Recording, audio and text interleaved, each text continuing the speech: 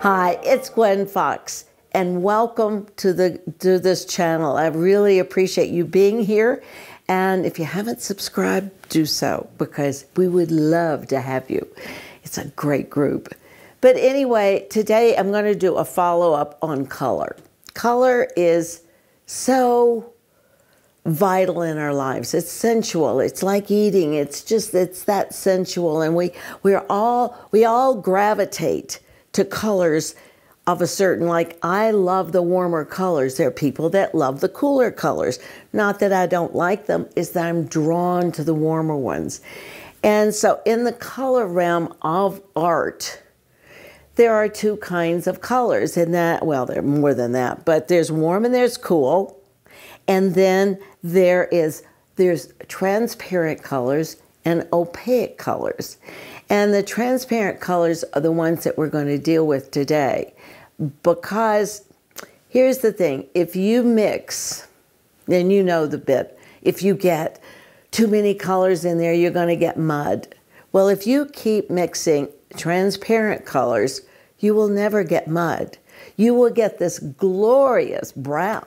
The other thing is that there is a name for a transparent color. Anytime you see the word quinacridone, it means transparent. And that is in oil, watercolor, and acrylic. It doesn't matter. But quinacridone means transparent. Now, you do have other transparent colors that are not labeled that, but it's kind of nice to know when you see that long word that, oh, that's a transparent color. I don't even have to worry about it. I don't have to think. And so that is a really good thing. And mixing these colors, it's just awesome. Which, what it does is it also eliminates you having to buy so many colors because, let's face it, paint's expensive. And so we want to make sure that we get what we want. Now, we're only going to deal with the transparents today, and then maybe in the next session or another session, we'll deal with opaques and mixing them. But it's knowing how to mix the colors, and that sounds so silly, but it isn't. Knowing what to mix and what you're going to get, hey, I just say, let's play, because play is going to teach us what we need to learn. If you limit your palette to, say, 3, 4, up to 5 colors, no more than 5, you're going to be much, much better off. And the reason is because when you mix all of these colors, you are going to find that all of them blend together. No matter if you have a cool gray over here and a warm gray over here, whatever, it's still going to hold together because all the colors, you've just used those amount of colors in this one painting. And that makes a huge difference. So now I'm going to put out my colors and we're going to mix colors and show you the beauty of transparent colors mixed. It's awesome. Okay, now I have put out quinacridone gold, quinacridone crimson, and quinacridone magenta, and phthalo turquoise. Now, these are all transparent colors, and they're absolutely gorgeous. But the reason, I know that these two are very much alike, but I wanted to show you what would happen if you mixed the two, why it's a little bit different. Let me get some paper towels here. And so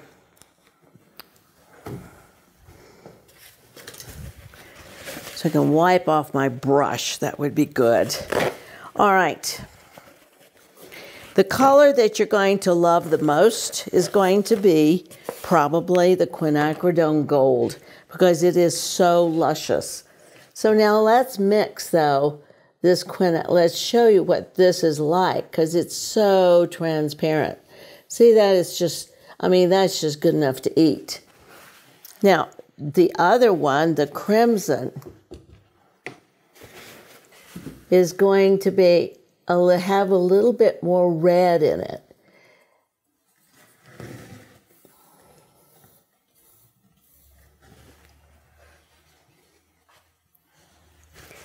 The magenta has a lot of pink. You can see the difference here.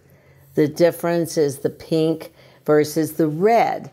And that's why I wanted to be able to show you the difference of these. Now here is my good old phthalo, which is going to be very strong.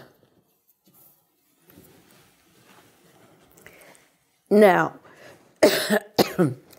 if you mix these colors together, let's see if we mix this, the phthalo, with the magenta, we are going to get a beautiful purple, or you could get a dark blue. Look at the dark blue there. But if you add more of this, you're going to get a purple. So you have to keep mixing. But it's so much fun. Okay, there's our purple. There's a wonderful purple. Now, what is going to happen, though, is that I'm going to mix the crimson with the phthalo. And what are we going to get there?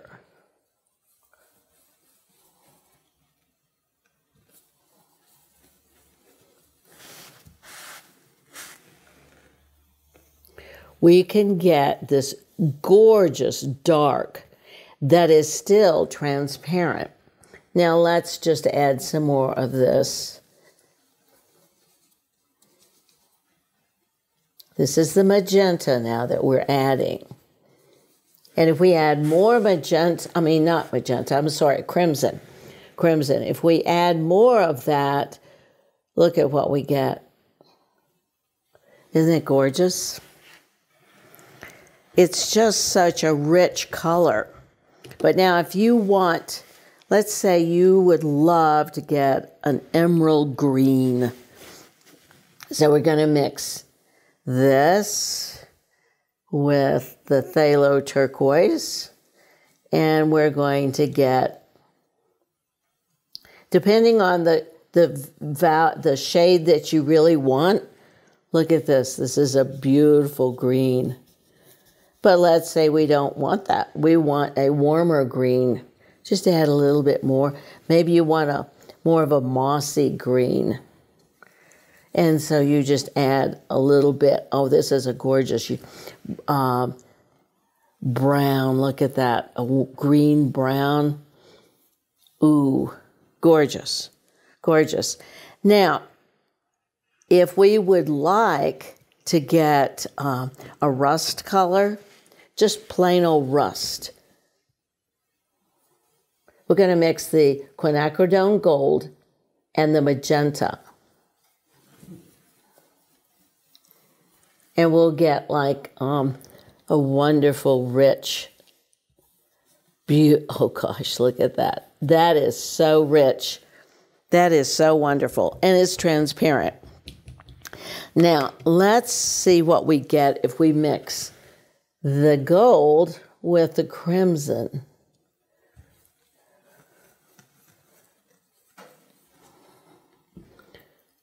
We will get just a richer version of it. Because this has more red in it, this has more yellow in it. So now we have mixed, I think, all of these. Yes, we've mixed all of these together. But now what if we want to get, it looks to me like we're going to get this gorgeous eggplant or something. Look at this. If you wanted an eggplant, you just add a little bit more of the purple, and you've got yourself a beautiful eggplant. I think it would need a little bit more.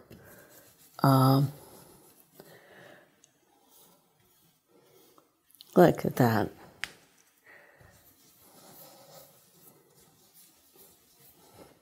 And see, it still stays transparent, and it's not mud. Now let's add some more. Let's add some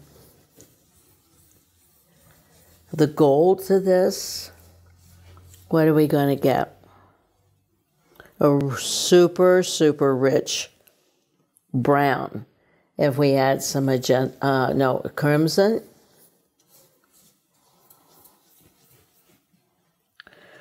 We're going to get a red brown. That is stupendous. And then if we add a magenta, notice I'm not cleaning out my brush. I'm having fun. This paper is really absorbing these colors to the point that they kind of go away. So they're going to have to be a little heavier. So this is the beauty of this. I mean, if we could make all of these colors with this, and let's just for fun. I mean, I'm ready for fun. Come on. Oh, look at this. Look at this one. And let's just put all of this in. Let's put all of this in. And let's see what we get.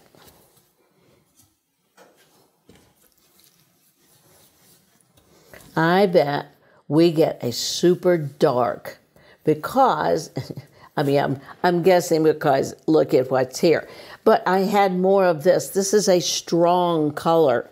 And so let's put this, look at this. It's like a rich black. And if we just put it around here, look at this. Isn't this gorgeous? And you just scratch through that, and you've got that wonderful color. This is the beauty of transparents, guys. This is, you can do so much with them. Now let's just, one last thing before we quit on this, is that let's take this. It's a thin transparent. And let's do a wash over this.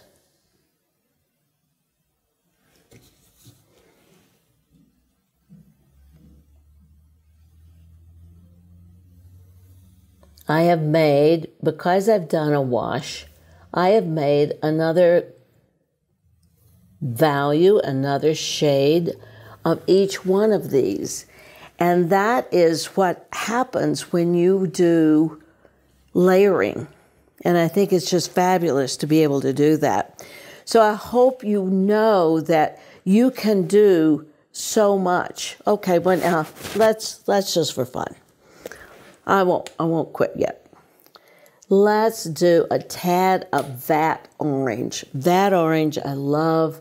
That orange alone is just gorgeous. But that orange is this.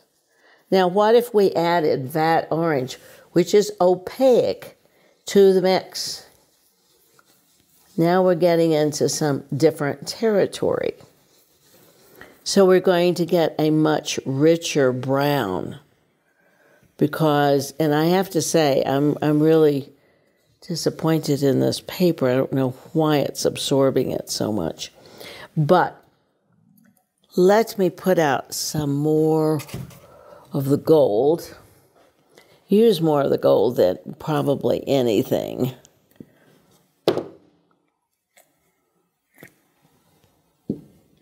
Or at least I do.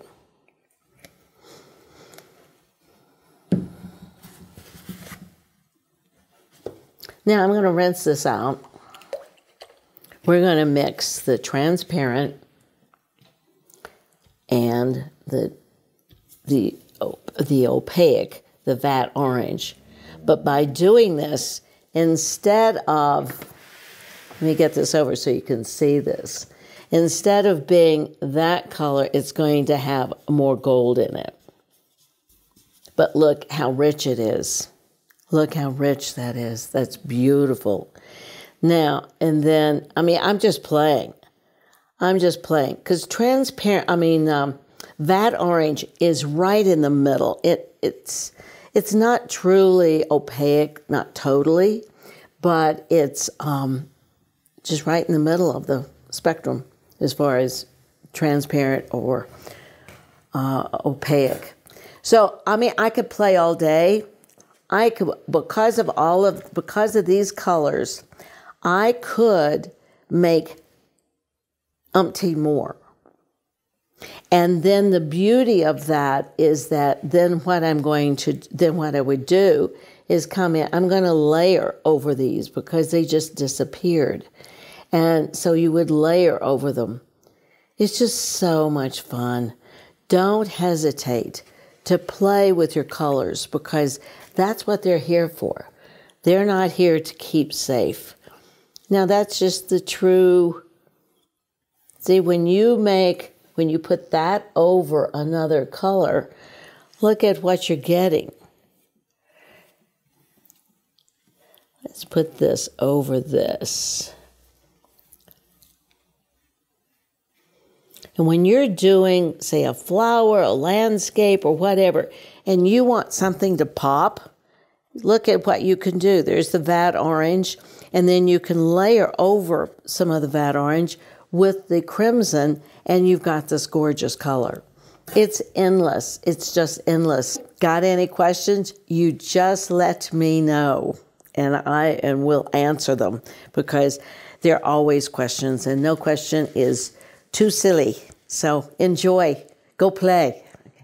Now you know how to mix all these transparents and never get mud. So I hope you enjoyed it. Next time, it's going to be opaques. Talk to you then.